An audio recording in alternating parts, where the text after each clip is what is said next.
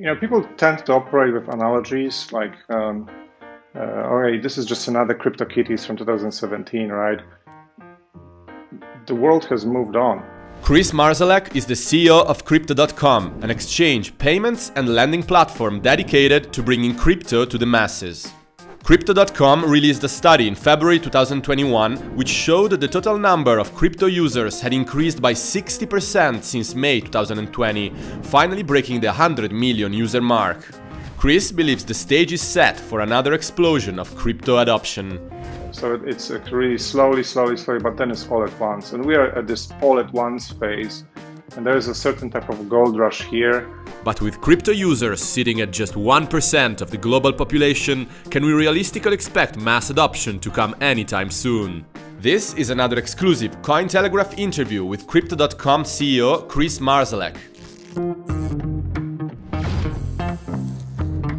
In a recent article on the Financial Times titled "Bitcoin Cannot Replace the Banks," Brendan Greeley criticized the crypto lending business.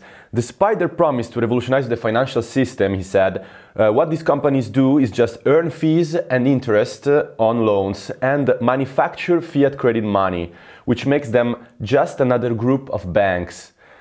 As the CEO of a company that offers crypto borrowing and lending services, how would you respond to that? How is Crypto.com fundamentally different from just another bank? Yeah, I think that the whole premise is quite wrong. I mean, the person obviously doesn't have a deep understanding of Bitcoin. Bitcoin does not compete with banks, it competes with central banks.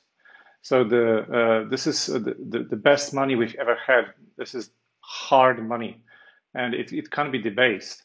And this narrative, Bitcoin becoming digital gold, has gained so much traction in the last 12 months because governments around the world did massive quantitative easing, with US leading the way.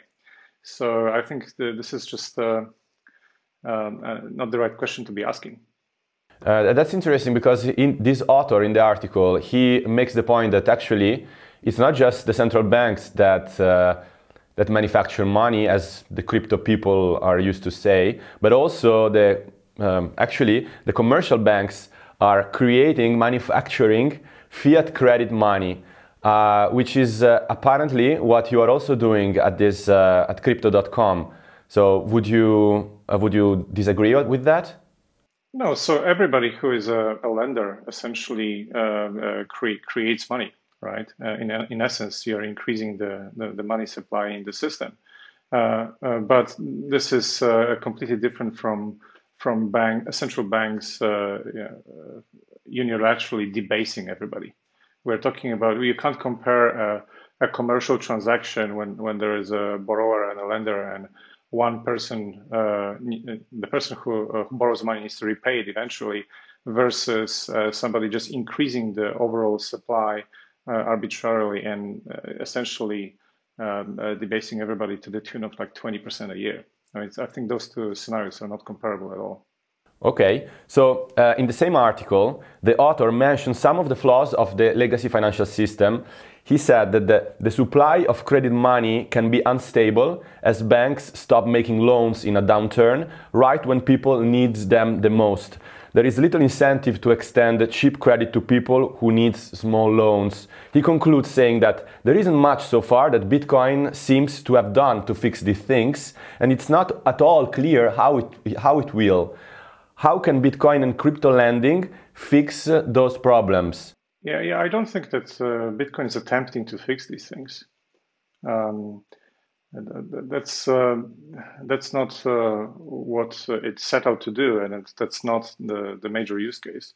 The major use case, digital gold, is store of value, is money that can't be debased, and yes, there is a growing lending industry in crypto space, but that's just simply a part of a growing industry where people see an opportunity to generate yield, and they view Bitcoin as a fantastic collateral.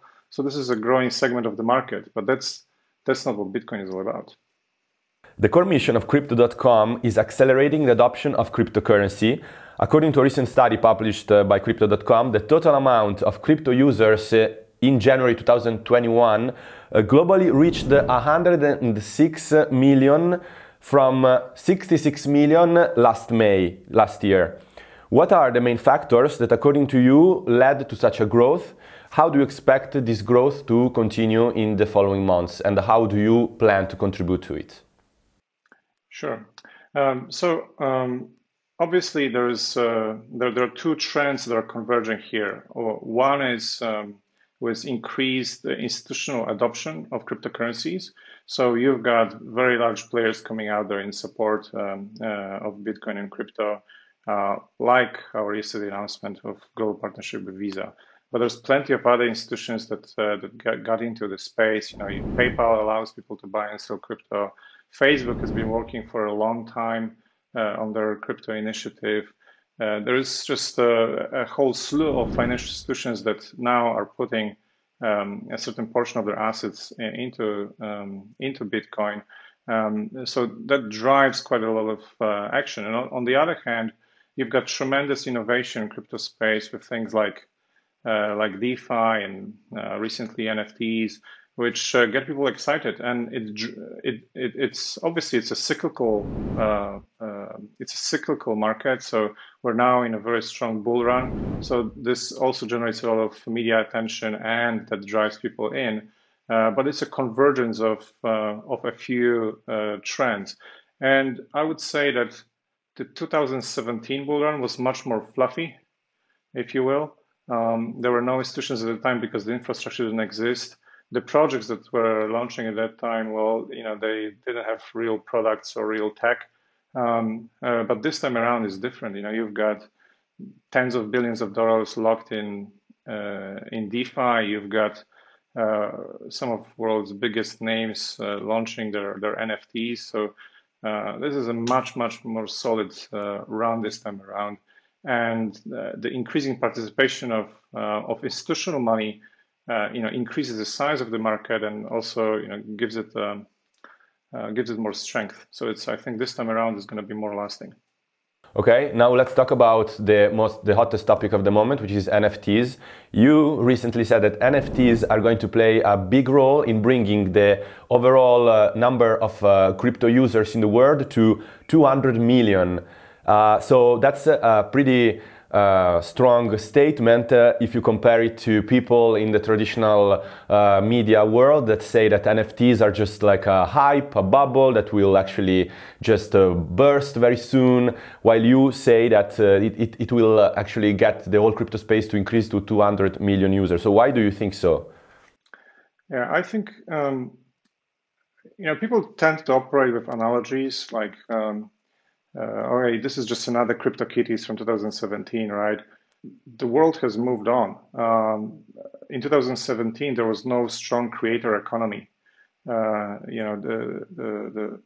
Today, culture is led by influencers who are just operating online, and this is a perfect this is the perfect time for NFTs to actually go mainstream.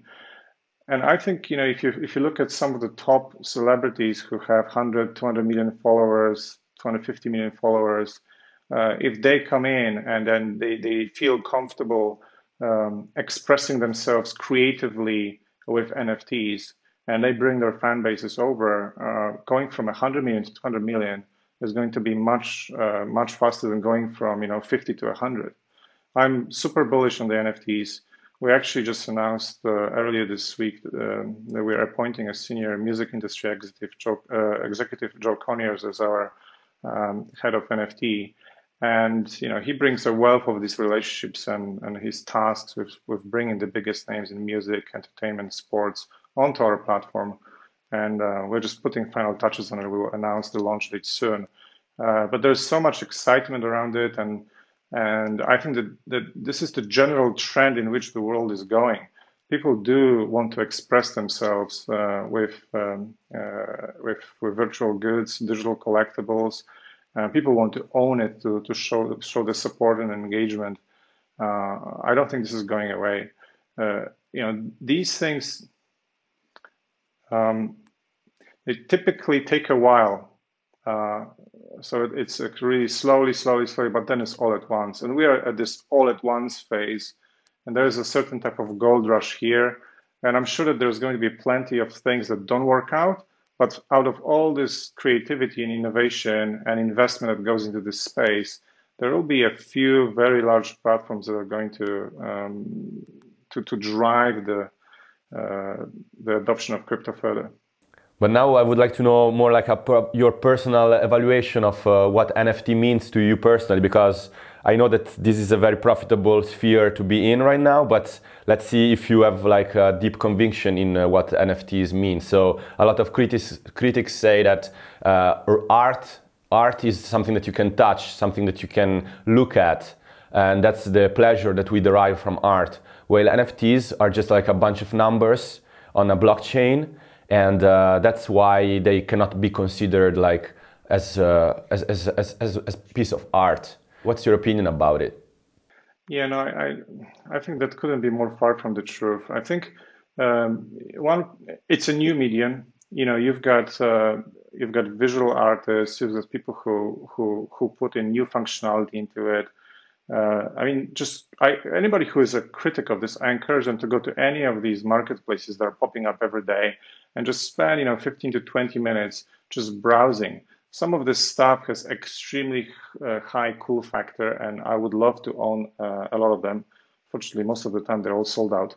And this the fact that if you have already a strong relationship with an artist or an athlete or an entertainment personality, whatever it may be, or a brand, if you have a strong emotional connection with them, your willingness to own a piece of it is only going to increase.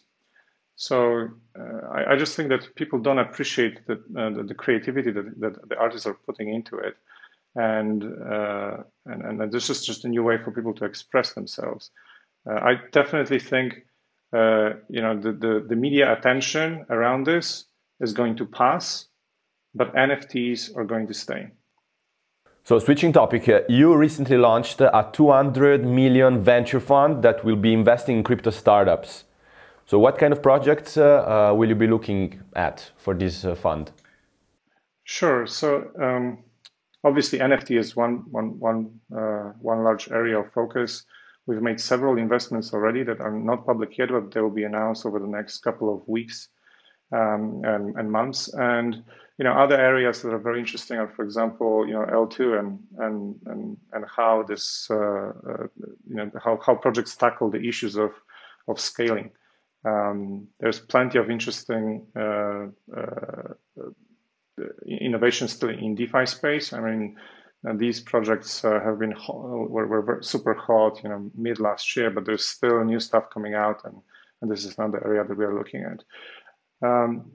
Our approach is to focus on seed stage and Series A, so we go in early, and we want to lead these rounds. So we are not waiting for other guys to show up and say, okay, I'm going to lead, and we just tag along and follow. We want to lead these rounds. And typically when you lead a round, when you have a lead for the round, it's very easy to line up all the other guys, especially if your lead is a well-known name. So that's kind of how we think about it. I think the areas of interest are going to change and over time. As long as this fits within our broader mission of building out our ecosystem and driving the adoption of crypto, we'll continue to invest. On March 25th, you are planning to launch a public blockchain called crypto.org chain, which will have the CRO token as its native token. So ahead of the launch of the mainnet, you burned $10 million worth of CRO tokens in what you define as the largest token burn in history. What are the motives behind this token burn? Yeah, so the total supply of CRO was at 100 billion, and we've announced a burn of 70 billion, which is about $10 billion worth at the time of the burn being announced. And again, we believe in decentralization. I think we wouldn't be able to credibly claim that this is the decentralized network if we control majority of the supply. So we just decided to burn it. And now you've got circulating supply at about 84%,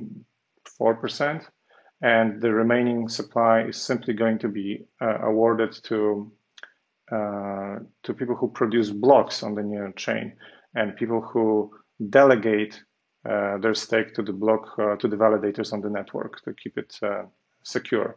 So I think this is just in line with what we believe in, and we in line with how we view the future of our chain and this industry.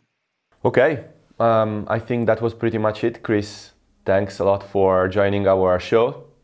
Awesome. Fantastic questions, Giovanni. I really enjoyed it. That was Kris Marszalek, CEO at Crypto.com. I'm Giovanni, your host. If you enjoyed the interview, don't forget to like the video and subscribe to our channel.